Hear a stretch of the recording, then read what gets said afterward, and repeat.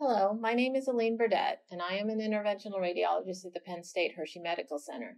Today I will be discussing the field of interventional radiology, including describing what IR is about, some common IR procedures, and how you, as a pre-medical student, can get involved in the field. I would like to thank the medical student team for putting together this presentation and inviting me to speak about the field. Without further ado, let's get started. First, let's define interventional radiology. Originally a subspecialty of radiology, IR was officially recognized as its own specialty by the American Board of Medical Specialties in 2012. In IR, procedures that are minimally invasive are performed under image guidance. These procedures are similar to those in surgery, but don't require large open cuts. In many of these procedures, needles are first poked through the skin to access a vein or artery. Special wires and catheters are navigated through the blood vessels to reach an area of interest, and the appropriate treatment is given. For example, GI bleeds, tumors, and clots in blood vessels can be treated in this manner. By only having a small skin incision, the patient can go home with only a Band-Aid. Imaging modalities we use include X-ray, ultrasound, CT, and MRI. The devices discussed in the slide are just a preview of the tools used in IR. Balloons, stents, grafts, and thrombectomy devices can be used to open up narrowed or blocked vessels. Biopsy devices can be used to take samples of potential tumors. Meanwhile, embolic materials such as coils, plugs, and beads can be used to block blood flow in cases like bleeding. Some beads can be mixed with radioactive material or chemotherapy drugs to treat cancer, or we can use special needles to burn or freeze tumors as well. These devices offer a glimpse into the large array of tools IRs use daily, while the market for innovation and creativity in development of these devices continues to expand rapidly. So, how do IR procedures benefit patients? The majority of procedures require small incisions, only a few millimeters in length. In contrast to traditionally larger incisions made in surgical procedures, infection and bleeding risks are minimized. Local anesthetic and mild sedation also prevent complications of general anesthesia. With these benefits, IR is able to minimize complications, improve patient outcomes, and decrease length of patient hospital stays. Furthermore, sicker patients who cannot tolerate traditional surgeries can safely undergo IR procedures. IR performs procedures covering virtually every organ in the body. In this presentation, we will be learning about some of the common procedures that IR does, as well as discussing real cases for these procedures. In particular, IR does cases on the vascular system, such as placing filters that prevent clots from reaching the lungs, treating malformations of the vascular system, and curing aneurysms of the aorta. In the gastrointestinal system, IR can remove gallstones and treat bleeds. From a neuro standpoint, IR can treat strokes, brain aneurysm, and fractures of the spine. IR can also treat cancer by freezing or burning tumors or injecting drugs that can destroy the tumors. Finally, IR can treat uterine fibroids or enlarged prostate glands. One major area of the body where IR physicians do procedures is in the blood vessels. These vascular procedures include the placement of inferior vena cava, or IVC filters, which act as sieves to prevent blood clots from the legs from entering the heart and lungs. IR also helps treat vascular malformations in children. Various abnormalities in the aorta, the artery coming off the heart delivering blood to the body, can be treated by IR. IR doctors also help treat peripheral arterial disease to ensure adequate blood flow to the legs to prevent leg pain, tissue infection, and the need for amputation. Lastly, diseases of the veins, such as varicose veins, can be treated with IR techniques. The first case we'll discuss is the placement of IVC filters, which are used in patients who have recurrent blood clot formation in their legs. These clots may get dislodged and enter the lungs, known as pulmonary embolism, which could lead to death. In terms of the anatomy, the veins in the legs come together to form the IVC, a large vein that drains blood directly into the heart, which then directly enters the lungs. An IVC filter, as it sounds, is a filter placed in the IVC that acts as a sieve for blood moving up towards the heart. A blood clot that gets dislodged from the legs is unable to cross the filter and therefore not get into the heart. These filters can often measure around 30 millimeters, but are placed through incisions in the skin that are only 5 millimeters large and then opened in the IVC like an umbrella. This is a case of a 76-year-old patient who came to the emergency room after having pain and swelling in his right leg. Ultrasound showed that he had clots in his leg veins. Normally, the patient would be given blood thinners to get rid of the clot. However, the patient recently had a brain bleed that resulted in a stroke. Since blood thinners could cause rebleeding in the brain, these would not be a good choice for treatment for the patient's clots. Therefore, the patient was given an IVC filter to prevent a pulmonary embolism. In the image here, you can see the filter deployed inside the IVC. A common pediatric procedure offered by IR is treatment of vascular malformations. These abnormal connections between arteries and veins, known as arteriovenous malformations or AVMs, are often present from birth. Normally, a capillary bed connects arteries and veins, but in an AVM, the high-pressure artery is directly connected to the low-pressure vein. AVMs in the skin can cause pain, swelling, skin discoloration, or bleeding. If the AVM is in the lungs, patients are at risk for stroke from a clot going through the AVM and into the brain, or problems breathing and getting enough oxygen. In the brain, AVMs can bleed and cause headaches or even death if the bleed is large enough. So, how are AVMs fixed by IR? Like most IR procedures, a needle is used to access a blood vessel in the neck or groin. Then a wire and catheter are guided through this incision to the area of the malformation. The malformation is blocked off or embolized using various materials to stop flow to the malformation, reducing the patient's symptoms. This image is a pulmonary angiogram or a mapping of the arteries going from the heart into the lung. You can see multiple areas with abnormal dilation of the vessels, which represent AVMs. This is a real example of an arteriovenous malformation in the lung of a 12-year-old boy. He presented with the flu and subsequently got a chest x-ray and CT shown on the left. An abnormality was seen arising from arteries branching out of the heart, thus confirming an AVM. To treat this AVM, a catheter and wire were advanced through a vein in the neck, through the right side of the heart and into the arteries coming from the heart into the lungs, called the pulmonary arteries. Contrast was delivered through the catheter and highlighted branches coming off the pulmonary arteries.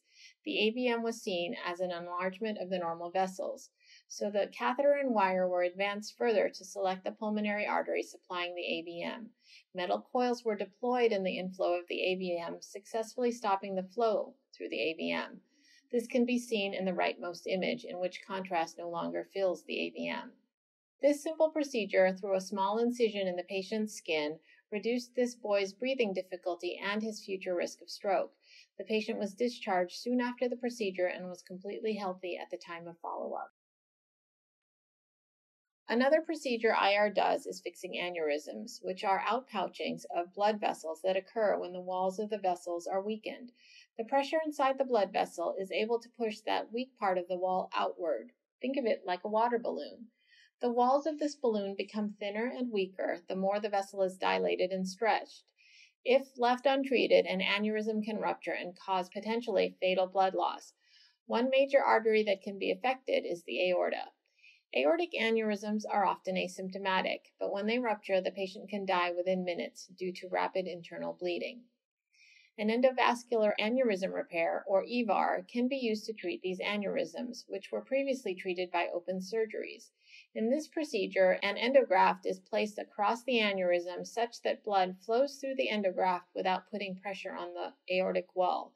This way, the aorta no longer continues to grow and the likelihood of rupture decreases drastically.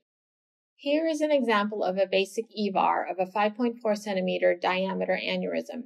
For perspective, a normal aorta should be less than 3 centimeters. On the left image, you can see an X-ray with contrast dye injected to visualize the blood flow flowing through the aorta. The outpouching that can be seen indicates the presence of an aortic aneurysm. After an EVAR procedure, in which an endograft was placed at the aneurysm site, blood flows entirely through the graft without putting pressure on the weakened walls. The image on the right shows that the dilation of the aorta is no longer present. Once this life-saving procedure was completed, the patient was left essentially with 2 Band-Aids on their groin. No big incision. In addition to treatments of the vascular system, IR also treats pathologies of the gastrointestinal system. For example, IR can be used to remove gallstones, treat bleeds in the GI system, and insert feeding tubes that go through the skin and into the stomach. Lack of blood flow to the GI system causing abdominal pain, called mesenteric ischemia, can also be treated by IR. The first GI case we will discuss is a gallstone removal. Bile is a dark green or yellowish fluid that aids in digestion and is stored within the gallbladder, a small sac located beneath the liver. If stored for too long, bile may precipitate into stones. Occasionally, these stones may become trapped in the small duct from the gallbladder to the small intestine, resulting in inflammation that may persist to serious infection or even death. Traditionally, the gallbladder is surgically removed in patients with symptomatic gallstones. However, for patients who may be too ill for surgery, IR can utilize a minimally invasive approach to place a drain to decompress the gallbladder or even manually remove the stones. To remove the gallstones, a tube is first inserted through the skin to access the gallbladder. A balloon is inflated in the tract leading to the gallbladder to make the tract wider. Stones within the gallbladder can then be suctioned out and physically extracted. Devices that use ultrasound waves, called lithotripsy devices, can be used to break large stones into smaller ones so that they can be removed more easily. The image above was obtained from a real case of a patient requiring cholecystoscopy. On the left, we can see contrast dye being injected through the tube that had been directed to the gallbladder. Under normal circumstances, the contrast dye should fill the gallbladder cavity uniformly. This patient has numerous stones within the gallbladder which show up as small circles of uneven filling, creating a web-like appearance of the gallbladder. The balloon that is inflated to dilate the tract can be seen in the next image. More than 50 stones were removed from the patient described in the case above. The next case we will be discussing is embolization to stop GI bleed. The gastrointestinal tract is a common source of internal bleeding. It is often clinically diagnosed by the presence of blood in the stool, coughing up blood, unexpected decline in blood pressure, or hematocrit. Interventional radiology can be used in the management of GI bleeds by performing coil embolization of the bleeding artery. In this procedure, a small catheter the size of a spaghetti noodle is threaded through the arteries toward the suspected site of bleeding. Contrast is injected to verify the bleeding vessel. Once this site has been identified, metal coils are inserted into the artery to occlude the vessel and stop the bleeding. This is a case of a 78-year-old patient who presented with blood in his stool. For this patient, we entered the arterial system through a groin artery. We directed a catheter into the blood vessel supplying his large intestines. We injected some contrast dye in these vessels, and some of the contrast flowed from the artery into the large bowel, indicating the presence of an arterial bleed. This can be seen in the image on the left. To treat this patient, we inserted metal coils in the blood vessel supplying that area and blocked flow to the site of bleeding. The image on the right shows the contrast no longer entering the bowel and remaining within the blood vessels, indicating the bleeding has stopped. IR also performs procedures related to the nervous system. Interventional neuroradiologists use the same techniques to solve problems in the vasculature in the brain, working on problems like strokes, brain aneurysms, blockages in major blood vessels, and vascular malformations. IRs commonly treat strokes. In patients without stroke, carotid arteries carry blood from the aorta to the brain without any problems.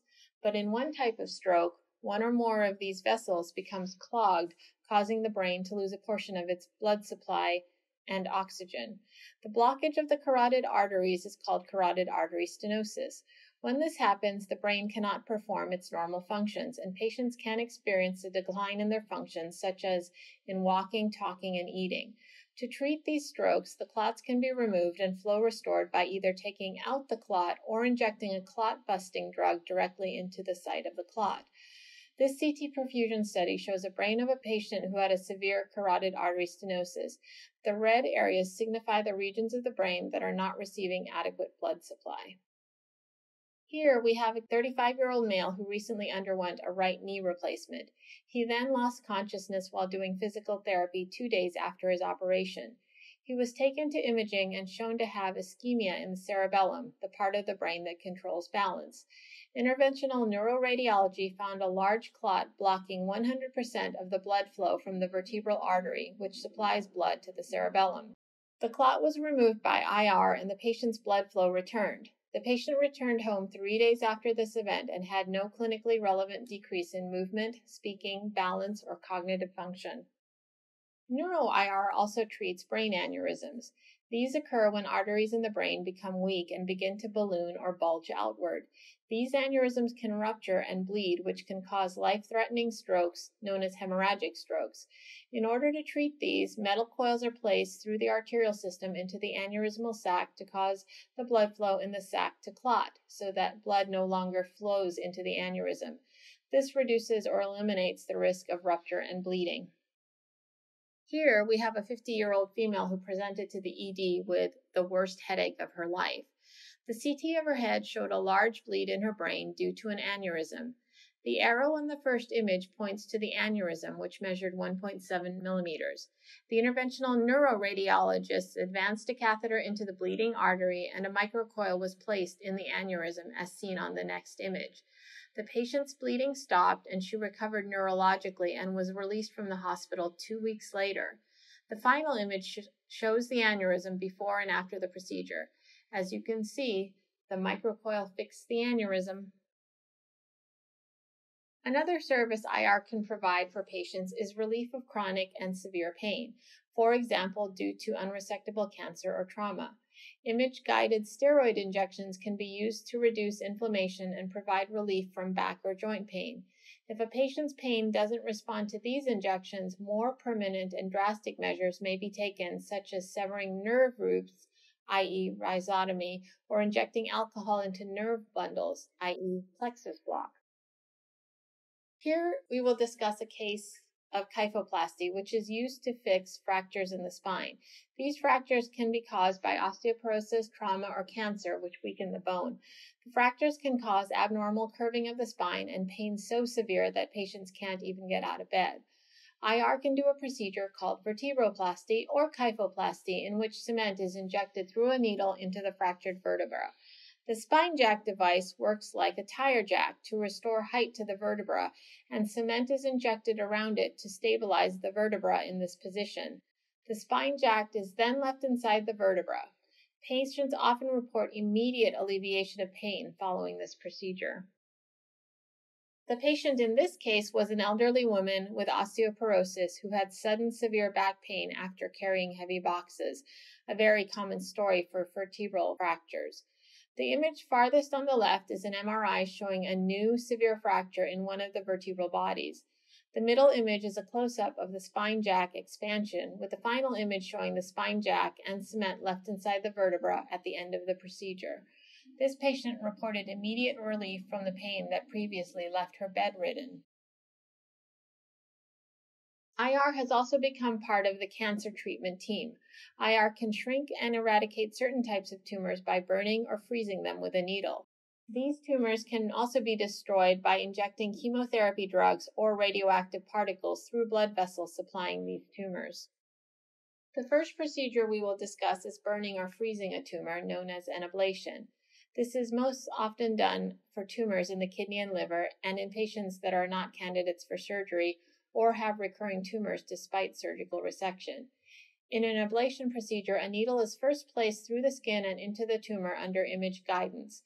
Further care must be taken to avoid hitting critical structures such as the intestines or lungs. Once inside, the needle is heated or cooled to extreme temperatures, which in turn destroys the tumor. In this case, we have a 50-year-old female with history of stroke and heart attack who underwent a CT scan of her abdomen for suspected adrenal problems and was found to have a malignant tumor in her kidney. The patient had too many risk factors to undergo surgery, so she was selected for ablation. The procedure was a success and she had no complications. Months later, the tumor no longer lit up on the CT scan, meaning that it was successfully treated. While ablation cases use a heated needle to destroy a tumor, the blood supply to a tumor can also be used to treat these cancers in a procedure known as transarterial chemoembolization or TACE. Tumors have an increased concentration of arteries supplying their growth from the hepatic artery in the liver. In TACE procedures, beads coated with chemotherapy drugs are injected directly to the tumor through these blood vessels. These beads clog the vessel and release the drug, ultimately causing the tumors to shrink and sparing the rest of the body of the side effects of traditional chemotherapy treatment. Here we have a case of a 69-year-old female who survived the Khmer Rouge and Cambodian genocide, presenting with an 8-centimeter liver tumor.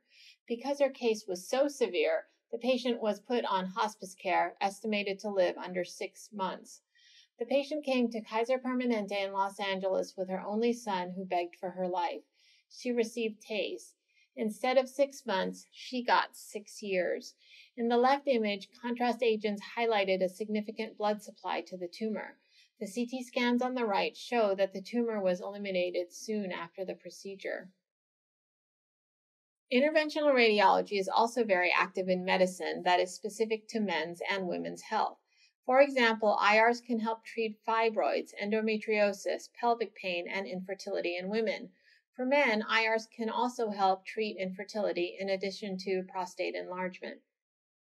One procedure offered by IR is uterine fibroid embolization, also known as UFE. This procedure can be offered to women with symptomatic fibroids, which are abnormal growths of the muscle of the uterus. Women with significant pain or bleeding from their fibroids may choose to undergo a UFE as a minimally invasive procedure to treat their symptoms. The procedure is done by accessing an artery supplying the uterus, then injecting small particles to block off or embolize the uterine artery. Women may go home the same day or may be kept overnight for pain control as the fibroids die off, and then go home the next day with only a Band-Aid. This patient was a 48-year-old woman who had very painful and heavy periods with bleeding between her periods and constant pelvic pain and pressure. She wanted to preserve her fertility, so she did not want to have her uterus removed. She decided to have a UFE. On the left, you can see an MR image of her uterus before the procedure. You can see that there is a large fibroid that is lighting up with contrast delivery, meaning that it is actively receiving blood and causing her symptoms, as well as potentially growing. Then in the middle, you can see an image from her procedure. The radial artery in her left wrist was accessed, and a catheter and wire were advanced into the uterine artery. Then in the middle, you can see an image from her procedure. The radial artery in her left wrist was accessed, and a catheter and wire were advanced into the uterine artery, which you can see labeled on the image. The artery is blocked off using tiny beads, eliminating blood flow to the fibroid. The patient left the next day with only a Band-Aid on her left wrist. On the right, you can see the follow-up MRI, which shows the same fibroid, but now it is smaller and not lighting up because it is dying from lack of blood flow. At her follow-up visit, the patient had significant improvement in her pain and bleeding symptoms, all achieved through a tiny nick in the skin on her left wrist. Benign prostate hyperplasia, or BPH, is a problem of an enlarged prostate, usually in older men, causing lower urinary tract symptoms, such as straining to urinate and continual dribbling. These symptoms occur because the prostate is crowding around the urethra and preventing an adequate stream of urine from exiting the bladder. By making the prostate smaller, by reducing the blood able to supply the growing prostate, we can reduce this external blockage of the urethra. A prostate artery embolization procedure is done by injecting occlusive substances into the artery supplying the prostate, stopping blood flow and depriving it of oxygen. Without oxygen, metabolism ceases and the prostate shrinks. This is a difficult procedure, and the radiologist must figure out the correct artery or arteries to embolize during the procedure. Troubleshooting often is the most fun part of the operation. Here we have a case of a 70-year-old male with progressive urinary symptoms and an enlarged firm prostate. Behavior modification and medications did not improve his symptoms. The patient underwent prostate artery embolization, in which the radiologist gained access to the blood vessels in the upper thigh, found the correct artery supplying the prostate, and injected agents to clog that artery supplying the prostate. The image on the left shows increased blood flow to the prostate that indicates an enlargement of the gland. After the procedure, the patient reported having a decrease in symptoms with increased urinary flow.